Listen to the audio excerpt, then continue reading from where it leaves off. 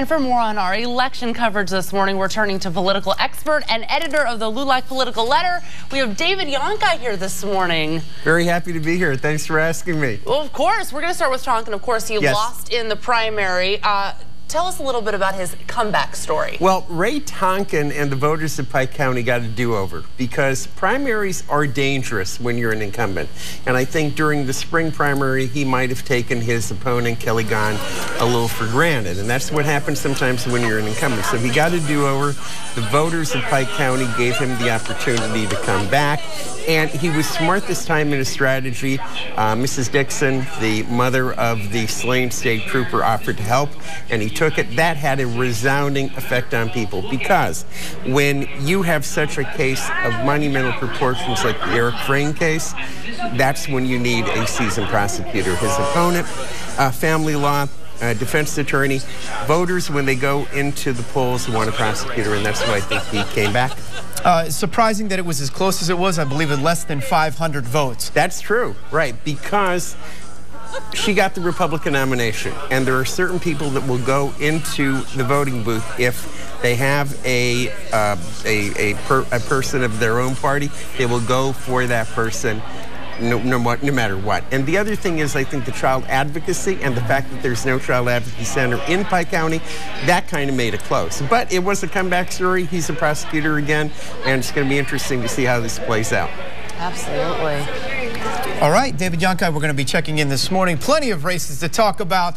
We are fortunate to have the sharpest dressed political analyst with us this morning, and we'll be checking in with you again. It's the only excuse that I get to get dressed up other than church. That's why I'm here. You look great. You look sharp. Happy to be here. So for more on our election coverage this morning, we're turning to political expert and editor of the LULAC Political Letter. David Yonki is here this morning with us. Happy to be here. Thank you. Absolutely. Well, we're talking about Williamsport mayoral race, Gabe Campana. First time since the 1940s, more than 60 years, is someone to win 3 terms. Impressive stuff, but expected. Well, expected because Campana's family has been a mainstay in Williamsport for a long period of time. His father was a noted doctor, his mother was a nurse, healthcare professional, so they have roots in the community. And plus, I think people in Williamsport, and like other towns, want to control 3 variables that are uncontrollable, and they need a manager. And those 3 variables are crime, job creation, and quality of life. Now, if you ask somebody, what they want to do about crime, they say, well, we don't want crime. We want more jobs, and we want a better quality of life. So I think that his 12 years on council, his 8 years as mayor, that kind of gave him the opportunity to, win re-election. His opponent talked about the police protection is more police may not be the answer. That's true. But Campana, in the campaign, shortly before the campaign, asked for more police for the city of Williamsport. And I think if you have more of a police presence, that's going to help not eliminate crime, but erode it. They had 7 homicides this year so far in Williamsport. That was a big issue. He asked for money from the gas drillers. They have 50 police officers in a town of 30,000. So crime, I think, was a big issue, and I think people want a manager. And as we shall see in the Hazleton and Wilkes-Barre races, it kind of dovetails with what happened in Williamsport. Sure. And David, you call Campana accessible. Talk a little bit about that. Well, I think that he's one of the people that, if you take a look at that picture, I think when you have that many children, you have to be accessible to so many people. And from what I've understood, he is the type of person where if you come to him with an idea, he is very open and accessible, and that's very important. Not that his opponent, Emily Gale, was not, but he has a resume, he has a record, and also the voter registration in Williamsport, leans more toward Republican than Democrat. So a combination of those things, made him make history last night. All right, and you mentioned those 2 other mayoral races in Wilkes-Barre and Hazleton. We will be touching on them again this morning.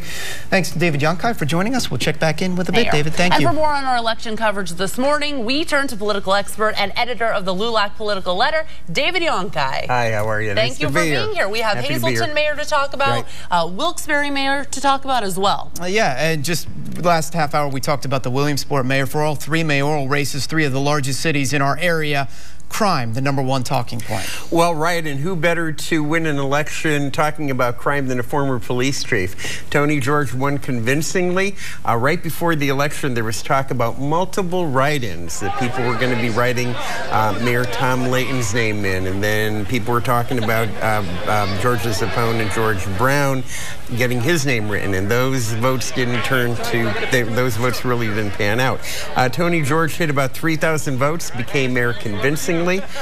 His opponent, Frank Sorick, had an uphill battle because there was registration, and it's kind of hard to, talk about ending corruption when you're running against a former police chief, and also when you had an administration that didn't have anybody being let out of the city hall in handcuffs.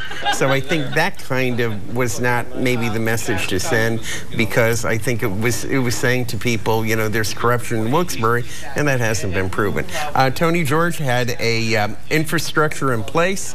He had a former campaign manager of his primary opponent, George Brown, and things went well, and he becomes the next mayor with a very convincing majority. All right, David, let's talk Hazleton. What stood out in this race for you? Well, what stood out was actually the fact that you had two city council candidates running against each other, but then you had an independent named Scott Cahalan, and he really was outstanding at the debate. And even though he came in third and lost the election, he's going to have a great political future in Hazleton. For more on our election coverage this morning, we're turning to political expert and editor of the LULAC Political Letter, David Yonki.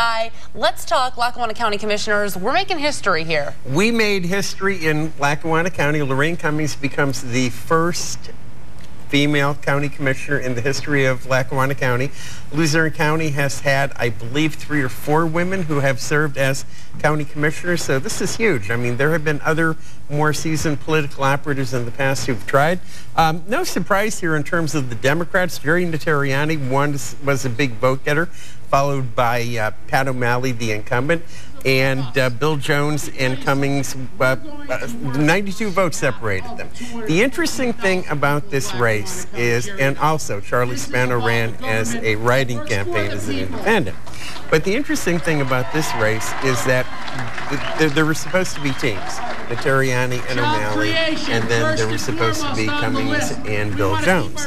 But I believe that there were 5 separate campaigns going on at this time. And because, O'Malley was a former Republican, Notarianni basically was not endorsed, so you had a lot of dynamics going on in this race. Bottom line here is that the majority still belongs to the Democrats, and Lorraine Cummings becomes the minority commissioner. She was the founder of the Tea Party in Lackawanna County, one of the founding members. She is extremely conservative. There's a lot of people who, on a national level, will not agree with her politics. But locally, she's going to be like a dog with a bone in terms of being a minority commissioner. She probably has the potential to be the most effective minority commissioner Lackawanna County has ever seen. We mentioned we were talking about mayoral races. Crime seemed to be a big talking point for mayoral races. Cummings said she specifically wants to target lowering taxes, I think, in Lackawanna County. That's something that everyone is looking forward to, lowering those taxes. Right, and I think what she wants to do is she wants to actually go through the departments and see where they could actually cut. And it's going to be interesting to see if she can build a coalition with one of the 2 Democratic candidates who ran, because, again, they were, Notarianni was not endorsed, and O'Malley was running with Jim Wanczak. So there's an opening for her to actually create some kind of change, as well as the other. I was going to ask, do you see a lot of change? O'Malley, the mainstay, but Notarianni and Cummings, 2 people not really a political background. Notarianni basically ran for mayor, but he came out of left field in terms of, winning such a majority vote in both the primary and in the general election. So you have a top vote getter in terms of Notarianni, and then you have Cummings, who basically won by 92 votes, but won a historic election. So there might be a way for them to work together, and, Pat O'Malley may work with them, too. All right. Thanks, David.